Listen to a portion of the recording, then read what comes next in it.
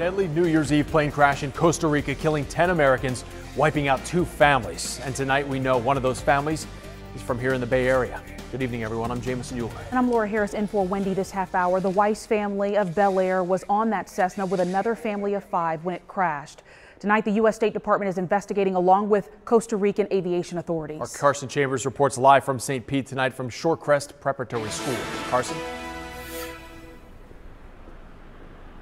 Well, hey, this is where both of the children attended school. Ari was here as a sophomore and Hannah actually had moved on to Columbia University, but their friends say that they pursued life with passion and commitment.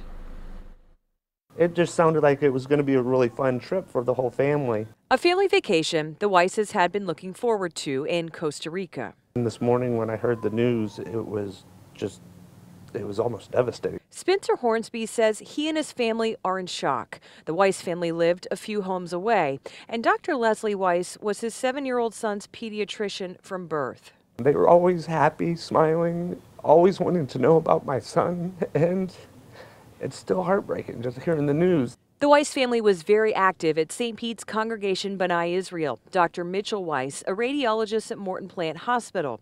Their kids, excellent students. 19-year-old Hannah, studying at Columbia University.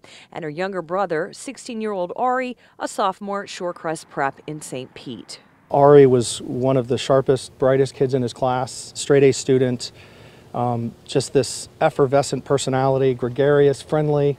Tom Dillo knew both Ari, a friend of his son, and taught 19-year-old Hannah before she went off to school.